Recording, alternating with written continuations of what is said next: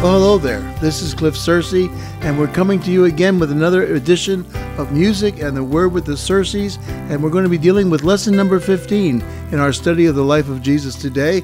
It's called Jesus Rejected in His Hometown, and what a story that's going to be. Hey, we're moving into the Christmas season, so we thought that we, the Cerces, would include some of the Christmas music that we had recorded, and so here's a great Christmas song that says, "Glory to God in the highest."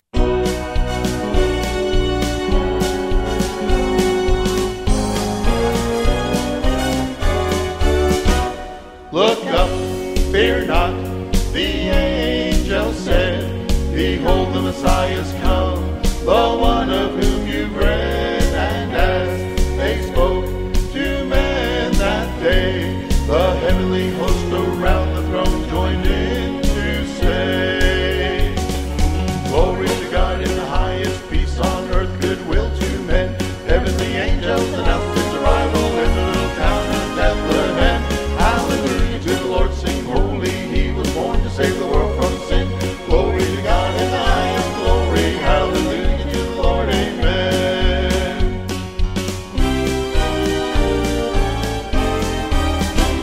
And still today the wise men come, offering their praise to God's anointed one.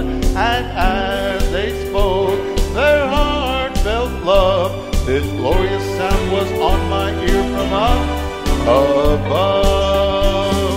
Glory to God in the highest, peace on earth, goodwill to men. Heavenly angels announced His arrival in the little town of Bethlehem. Hallelujah to the Lord, sing holy, He was born to save the world from sin. Glory to God in the highest, glory, hallelujah to the Lord, amen. Sing glory to God in the highest, peace on earth, goodwill to men. Heavenly angels announced His arrival in the little town of Bethlehem. Hallelujah to the Lord, sing holy, He was born to save the world from sin. Glory to God in the highest, glory, hallelujah to the Lord, amen. Glory to God in the highest, peace on earth, goodwill to men. Heavenly angels announced His arrival in the little town of Bethlehem. Hallelujah to the Lord, sing holy, He was born to save the world from sin. Glory to God in the highest, glory, hallelujah to the Lord, amen. Glory to God in the highest, peace on earth, goodwill to men. Heavenly angels announced His arrival in the little town of Bethlehem. Hallelujah to the Lord, sing holy, He was born to save the world from sin. Glory to God in the highest, glory, hallelujah to the Lord, amen. Hallelujah to the Lord, sing holy, He was born to save the world from sin. Glory to God in the highest, glory, glory, glory to God in the highest, glory, hallelujah to the Lord, amen, amen, amen, amen. Glory to God in the highest. Here's another great Christmas song. Come on, ring those bells.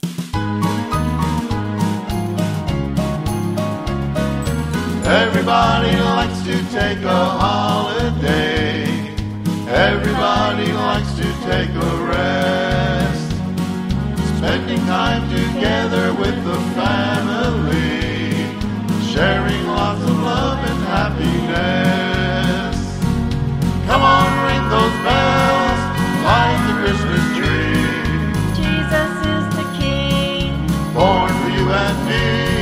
Come on, ring those bells, everybody say, Jesus, we remember this your birthday. Celebrations come because of something good. Celebrations we like to recall. Mary had a baby boy in Bethlehem, the greatest celebration of them all. Come on, ring those bells, light the Christmas tree. Jesus is the King, Born for you and me. Come on, ring those bells, everybody say, Jesus, we remember this your birthday. Come on, ring those bells, light the Christmas tree. Jesus is the King, Born for you and me. Come on, say, Jesus, we remember this your birthday. Come on, ring those bells, light the Christmas tree. Jesus is the King. Born for you and me. Come on, ring those bells, everybody say, Jesus, we remember this your birthday.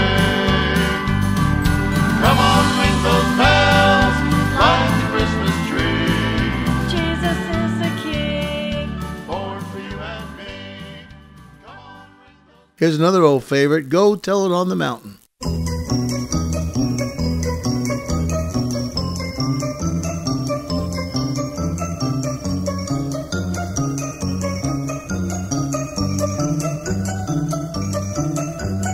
Go tell it on the mountain, over the hills and everywhere. Go tell it on the mountain, Jesus the Savior is born.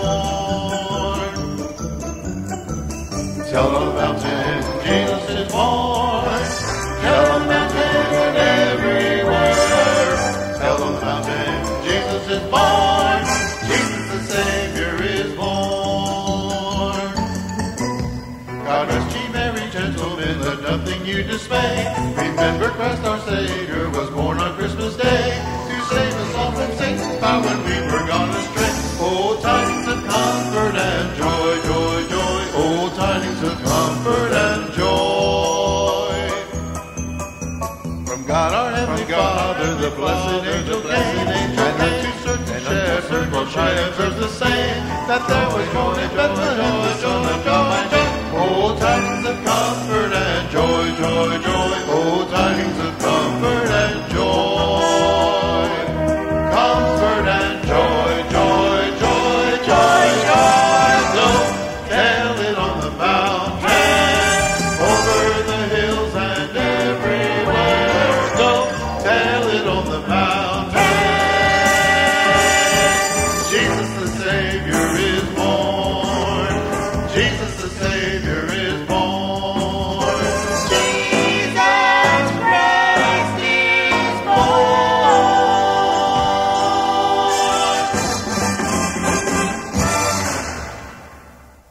All right, I hope that you enjoyed our music today. We're going to get right into our lesson. We're continuing with our study of the life of Jesus. This is episode number 15, and it's called Jesus Being Rejected in His Hometown. He came back to Nazareth, began to minister and to teach in the synagogue, and wait till you see what happened. It caused him to make the statement that we've heard so often, that is so often quoted, that a prophet is not without honor, except in his own country and among his own people, all right? We'll pick this up in Luke chapter 4, and it tells us that Jesus returned to Galilee in the power of the Spirit, and news about him spread throughout the whole countryside. Now, this is after the great revival that happened in Samaria. We studied that in the last lesson that we talked about the life of Jesus. We talked about the prejudice that the disciples had in going through Samaria and dealing with the Samaritan people.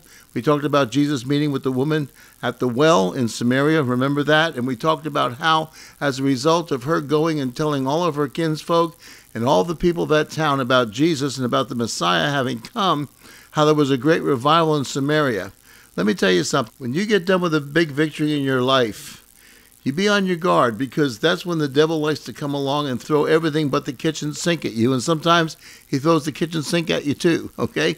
He throws everything he's got at you right after you've had a great victory. And this was a great, great victory. And the disciples had really a learning situation. You see, they had no dealing with Samaritans. It was because of their racial prejudice, because of their nationality prejudice, and they wanted nothing to do with them. Because remember, the Samaritans were of mixed heritage. They weren't pure Jews. They were intermingled in marriage in generations before and even present generations, intermarried with people of Arab descent. And the disciples prided themselves on the fact that they were pure Jews. They could look back in their pedigree and look back in their line, and they could see that all the way back through, Jew had married Jew, and that they were pure Jews, but they did not have any intermingling of other nationalities that were a part of their ancestry. But they looked down on Samaritans because they had intermingled in marriage in previous generations with the people that came from Arab descent. Well, understand that in 606 BC, that many of the Israelites were carried off into Babylon by King Nebuchadnezzar and by his forces. And there in Babylon, they were there for 70 years, 70 whole years. And of course, Jeremiah the prophet had told them, don't think you're going to be going back soon. You're going to be here for 70 years. So build houses while you're here, plant gardens, get yourself kind of settled to the point where you're going to move someday. But most of you, or many of you, won't be alive by that time. Maybe there'll be some that'll still be alive that came out of Jerusalem that'll go back, some of the younger ones. But some of you are going to live your whole lives here in Babylon. So don't just sit around and do nothing and refuse to build or refuse to make yourself some kind of a future. You're going to be here for 70 long years. So plant gardens, build houses, get yourself some land that you can live on, and take care of yourself, and really go ahead and plan on the fact you're going to be here. Other prophets came along and said, no, Jeremiah is wrong. All the other prophets said there's going to be prosperity, and you guys are going to be going back soon. And everybody who seemed to want to believe the prophets that brought the message that they wanted, instead of the one true prophet, Jeremiah, that was bringing the message that truly came from God. God wanted them warned.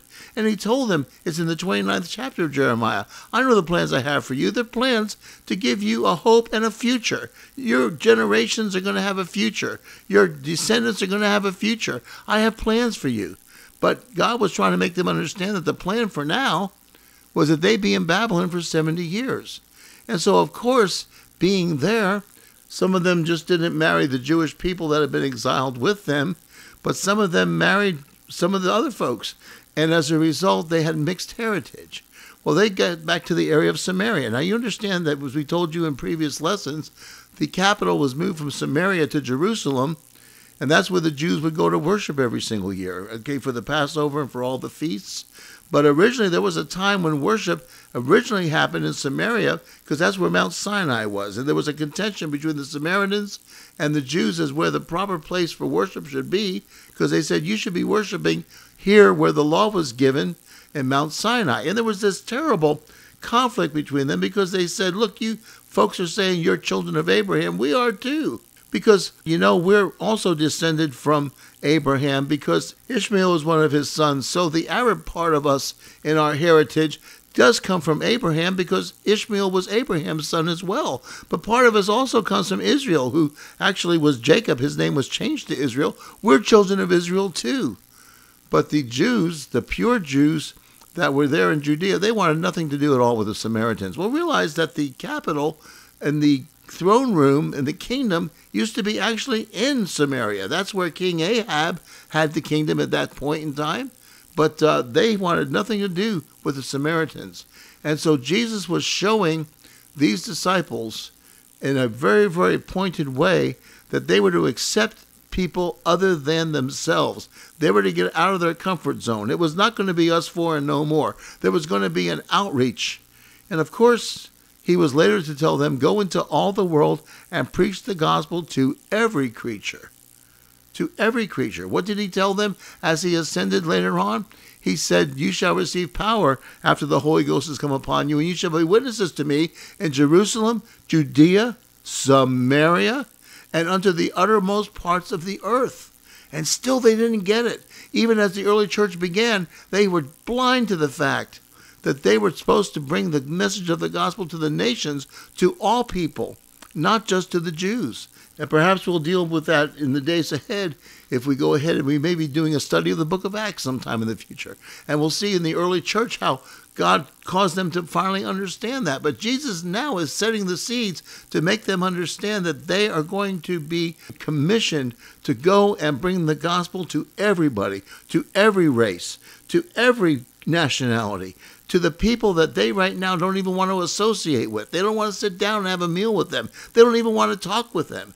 These people, God's going to send them to evangelize them and cause them to be born to the kingdom, so they're going to be their brothers and sisters in Christ. And they absolutely had no concept of that at that point. No concept at all. But Jesus is now starting to deal with that prejudice on their parts. We're going to see as we go further through the story many, many other times that he began to deal with that and start to soften them up and make them to understand that he didn't see things the way that they saw it, and God didn't see things the way that they saw it. And so he comes out of that great revival in Samaria, and the disciples are puzzled, and they're scratching their heads because they're trying to understand what just happened. We just saw the Samaritans accept Jesus as the Messiah, and they can't do that because they're not Jews. They were confused. And so Jesus, the Bible says, after this great revival in Samaria, he goes back to Galilee where he was from, there in the north, around the Sea of Galilee, okay? A 2 or 3 day journey. And he goes back, and Luke chapter 4 says that he taught in their synagogues, going from city to city, that would have been, and everyone praised him. And then he went to Nazareth. That was his hometown. Hometown boy does good, was must have been with headline in the newspaper that day, okay? He went there where he had been brought up, it says, and on the Sabbath day, he went into the synagogue, as was his custom, and he stood up to read. You see, what would happen is they would go to the synagogue, and somebody would be able to volunteer to be the one that would read from the scriptures. You see, they all didn't have Bibles in their homes. And fortunate cities had scrolls where they had the scriptures there at the synagogue. And you'd have to go to the synagogue in order to be able to find the scriptures because you didn't have them in your home. How many Bibles do we have in each one of our homes these days? The Word of God is still the best-selling book in the world, and it's really easy to get a Bible. But back then, they didn't have that. They went to the synagogue on the Sabbath, and they read it. And Jesus stood up, indicating that he was willing to read. And they were all so proud of him. They heard the words and the praises that had come. You know, it's really nice when you are in a hometown and you come back home and everybody has heard the reports about a wonderful thing you've done in other places. They're saying, wow, he's really putting Nazareth on the map for us. He's really making us look good. Everybody's talking about Jesus of Nazareth, talking about what a great, great thing he has done and how these wonderful miracles are happening, and they're praising our town. They're making people understand that this is Jesus that came from Nazareth. He's making our city look good. We better give him the key to the city. He is really one of the most honorable people that we have here in our city. We're so proud of our hometown boy. And he's going in synagogue after synagogue and city after city, and now on this particular Sabbath, he goes to Nazareth, okay? And he gets up, and he stands up to read, and they hand him a scroll of the prophet Isaiah. But it says in verse 17, he unrolled it, and he found the place where it was written, "The Spirit of the Lord is on me." And this comes from Isaiah chapter 61. And he read this prophecy that Isaiah had made about the Messiah.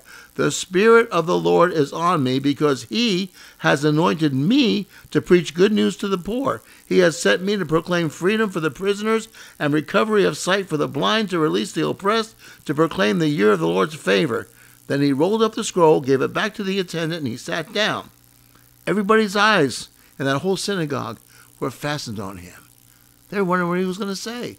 Maybe he was going to give them a report of what had happened in some of the missions he had been involved in. Maybe he was going to give a report of these stories that they had heard, and they would get an actual eyewitness account and an actual revealing from Jesus of exactly what happened in these various towns where he had ministered. What is he going to say next? And so in verse 20 it says that all the eyes of everyone in the synagogue were fastened on him. What is he going to say next? And he began by saying to them, "Today this scripture is fulfilled in your hearing. What I read that Isaiah prophesied has now come to pass, and you have heard it being said, this scripture is now fulfilled." Well, they really didn't kind of catch on to what he was saying. They didn't realize at that point that he was saying it's fulfilled because, hey folks, it's talking about me. The prophet Isaiah, hundreds of years ago, when he prophesied about the Messiah, he was talking about me because I am the Messiah. They hadn't figured out yet at that point that that's what he was saying. So it says in verse 22, all spoke well of him, were amazed at the gracious words that came from his lips. "Isn't this Joseph's son? Did you hear how nice he read? What perfect diction. What beautiful dialect. When he read this, did you hear the emotion that he put into this? Did you hear how beautifully he read the scriptures? They were just such feeling, such emotion, such a tremendous way. He made those scriptures alive to us the way he read them. Oh, this was just great." And then he said to them, surely you'll quote this proverb to me, physician, heal yourself. Do here in your hometown what we have heard that you did in Capernaum. All you are saying, okay, we're ready for the show. We've heard all these stories about what you've done other places. Do it here. We want to see what you can do here now in your hometown. So let's see now. You work some miracles among us. We're all set. We all came, and now that you're here, we are all excited about seeing what you're going to do. But it says in verse 24, I tell you the truth, he said, no prophet is accepted in his hometown. You're not going to accept me. When you hear what I have to say and you understand who I claim to be, you're not going to accept me. Yeah, they accept me in Capernaum. They accept me in all these other towns. And as a result, I can do works there. I can do miracles. But like you just said, isn't this Joseph's son? As far as you people are concerned, I'll always just be Mary's boy. I'll always just be Joseph's son. I'll always be the person that you saw grow up here, just like you had said. You will not believe in me. I can tell you won't believe in me when I tell you who I really am. I just told you that I'm the Messiah, and you haven't even figured it out. It went right over your head because you can't comprehend the possibility that such a thing can be true. He said, no prophet is accepted in his hometown. Then he said in verse 25, I assure you, there were many widows in Israel in Elijah's time when the sky was shut for 3.5 years and there was severe famine throughout the land. Yet Elijah was not sent to any of those, but to a widow in Zarephath in the region of Sidon. There was one lady, a widow lady, that was willing to believe what God was telling her and was willing to obey what God was asking her to do. And though there were many, many needy widows and needy people in that time, she got the blessing because she was willing to hear what God was saying. And he said, I'll tell you, there were many in Israel with leprosy in the time of Elisha the prophet, yet not one of them was cleansed, only Naaman the Syrian. Why? Because he obeyed what God told him to do. And when he was told by the prophet to go and dip in the Jordan River 7 times, he did exactly what he was told to do. He was teachable. And so, just like the other widows were passed by in Zarephath, just like the other lepers were passed by in Syria, you folks are in danger of being passed by because you will not accept who I am. The widow lady, she understood who Elijah was, and she accepted him.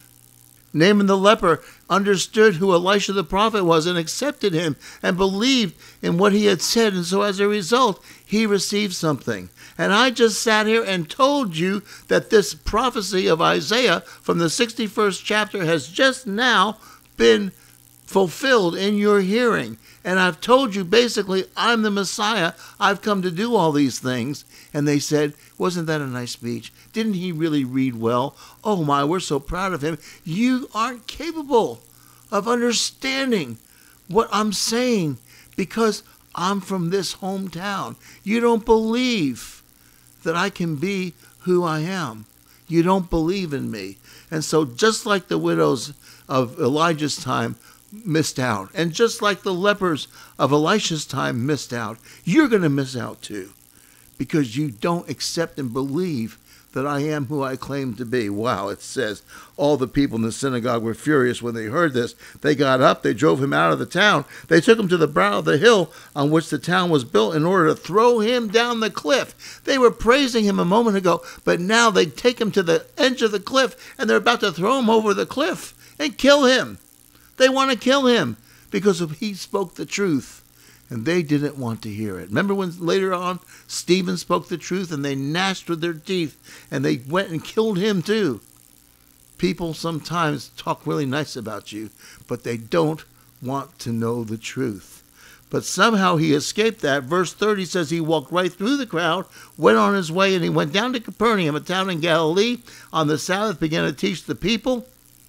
And it tells us in John chapter 4 that when he arrived in Galilee, the Galileans welcomed him. They'd seen all he had done in the Jerusalem at the Passover feast, for he'd also been there. When he went to another area in Galilee, Capernaum, they gladly welcomed him there. Now fasten your seatbelt. Nazareth had been his hometown, but he was gone. He said goodbye. He shook the dust off his feet. He left Nazareth as his hometown. He went to Capernaum, and from that point on, the city he lived in was Capernaum. It was not any longer Nazareth. He said, goodbye. You don't want to believe in me? That's fine. I'll go where they do believe in me, where I can work miracles, where they will believe I am who I claim to be. Our pastor, Dr. Mike Brown, he has said this over and over again, and he's made this so clear. Don't hang around and insist on staying where you're just being tolerated. If you're just being tolerated and people are just treating you really bad, you don't have to stay there. Leave where you're just being tolerated and go where you'll be celebrated. Some people feel a loyalty that they have to stay someplace, and God hasn't told them to stay there. They just feel like, well, I just have to stay here just because it's just the thing I've always done and the thing I'm comfortable with. Do what Jesus did. Get up from people that treat you badly and go find people that will celebrate you. You'll find people that will be thrilled to death that you come to where they are. You see? And that's what Jesus did. My. Are we in danger of doing the same thing that these people of Nazareth did? Do we fail to see that God's using somebody in our midst? Maybe we've known them all their lives, and now God's using them in a mighty way, and we may be really dead to that. We may not understand that. We may actually really fail to realize how God's using them, and we're actually passing them by. It's not necessary that everybody just rejects somebody just because they're from their hometown, because they're familiar with them. We saw that in Bible college. Some of the people that we knew that it looked like would never make it, all of a sudden, years later, we saw that God used them in a mighty, mighty ministry. And we had to change our thinking and realize this is somebody God's using, so we'll embrace them. We'll accept them. We will celebrate them because God's chosen them. Let's pray together. Let's make this a different kind of a prayer. Lord, teach us from what we've learned here. Teach us. Jesus was not accepted because the people chose not to accept him, and as a result, they lost out. Don't let us miss out. If there's somebody that you're using, dear God, in our midst that you've raised up for ministry, don't let us be so ignorant and so foolish in our thinking and so stubborn in our thinking that we won't accept somebody that you've accepted. Let us be quick to realize that you've raised up a ministry, that you're using somebody. Maybe it's a family member. Maybe it's a pastor. Maybe it's a friend that's found the Lord, and all of a sudden God's using them in a great way. Make us quick to realize what you're doing in that person's life and to accept their ministry, we pray, dear God, and so we can be blessed by that ministry. Don't pass us by. Don't cause us to be passed by because we won't receive that which you've sent in order to minister to us, we pray. We ask it in your name, Jesus. Amen. Well, that's been a different kind of a lesson today, hasn't it? I hope you enjoyed it. That's what happened when Jesus was rejected in his own hometown, okay? We'll pick it up again next week with another adventure in the life of Jesus as we continue our study of the life of Jesus here on Music and the Word with the Cerces.